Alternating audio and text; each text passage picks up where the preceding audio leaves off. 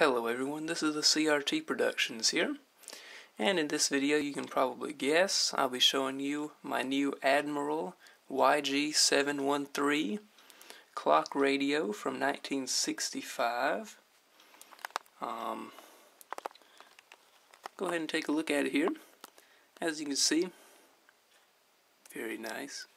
It's got an on-off switch here and an auto. It's got a clock right there. It's got an AM radio dial there, AM only. It's got a nice Admiral logo there. As you can see, it's a little dirty, but I did do my best to clean it up. Got a volume knob here, which we'll be trying out in a minute. Got a speaker there.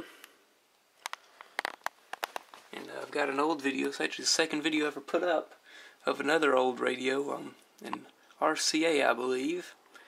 And compared to these two are exactly the same width, and this one's a little bit taller than that one. It's got a little bit bigger speaker as well, so isn't that fantastic? Here on the top we've got something quite interesting. It's got a little sticker on it from when it was purchased, actually. And this radio was actually purchased on, it would appear, July 17th, 1971, which would have been 6 years after this radio was manufactured. I have to assume out here in the Western Auto, which is still in operation as of right now. I've got to imagine they've still got probably a couple of these in stock somewhere in the back room. So go ahead and flip it around, and I did.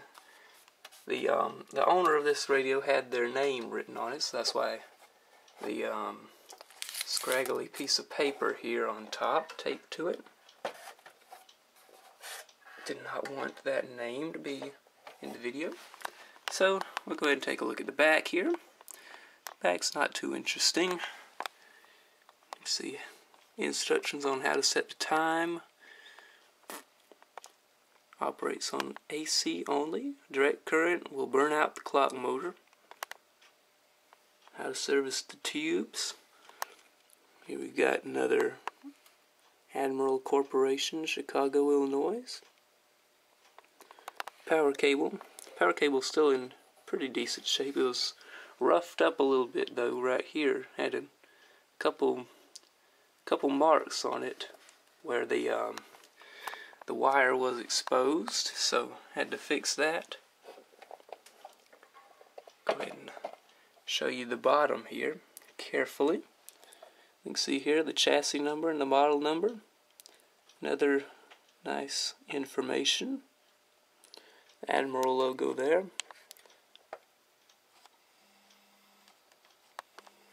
And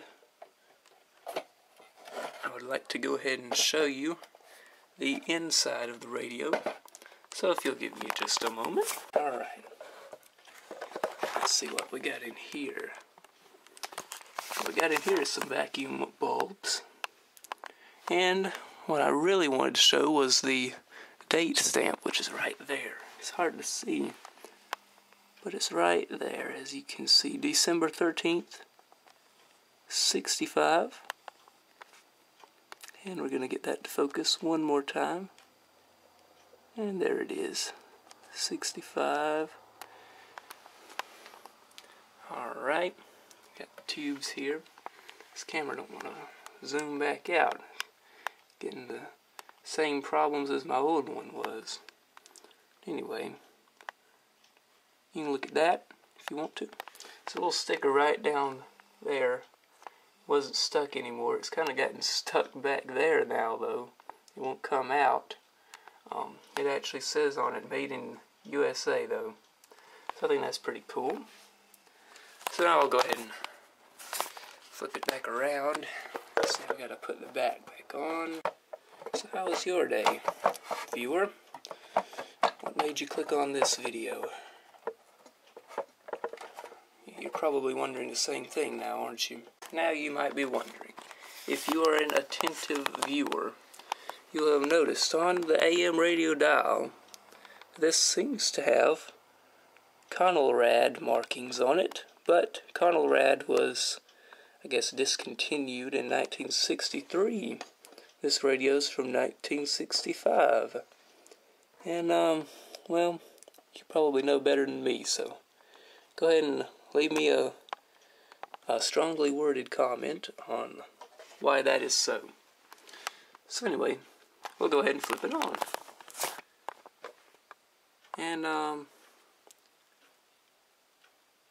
turn the volume about just a little up.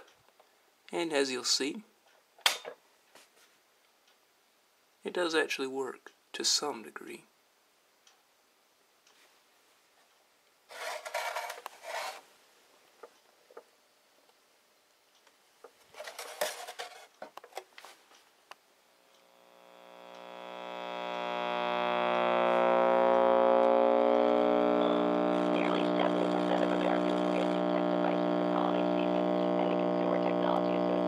Is trying to communicate with us.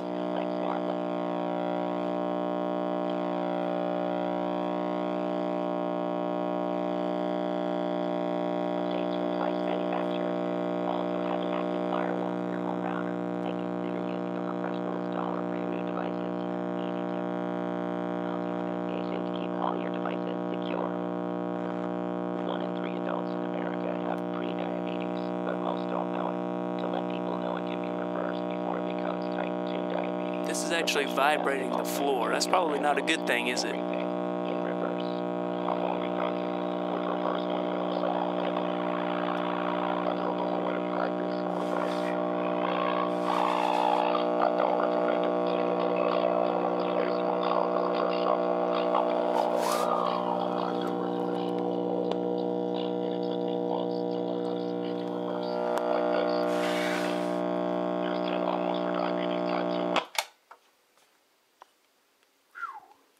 Alright, well that's over. We have communicated successfully with someone, I believe. So that is the Admiral, oh Lord, I don't remember the model number, YG713, right? Yeah. And I think I'm going to go ahead and unplug that. Thanks for watching.